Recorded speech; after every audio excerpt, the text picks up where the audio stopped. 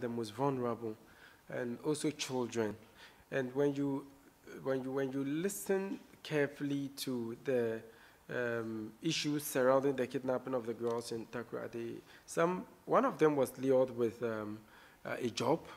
I think another was lured with a phone or something like that. So it raises legitimate issues in our society. I mean, to what extent do we educate our children to be cautious? On a daily basis, you sell things on social media. Someone would want to meet you and buy something for you. It all boils down to the education culture. But like I indicated, girls are usually very vulnerable. They are easy to convince.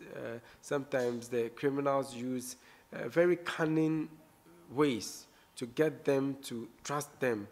Then they are able to lure them, and that is when they kidnap or abduct them. But in many of these cases too, they kidnap them to request ransom. All right. Unfortunately, also, we have cases of ritualists, wanting human heads and limbs. With the way things are going, it's really scary, and I think time is of the essence, and the police would have to be more proactive in the way they conduct their investigation.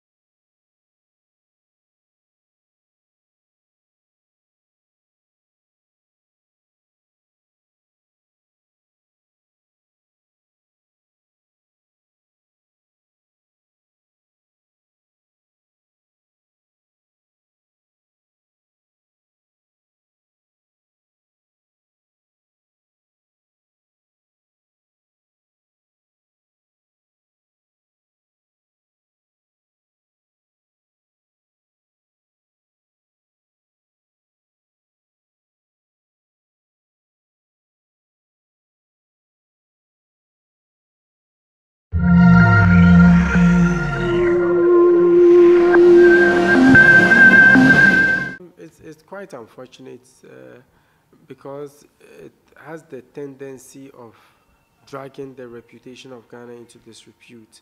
Some time ago, I wanted to transact using my Visa card, but I was told Ghana was bad, okay?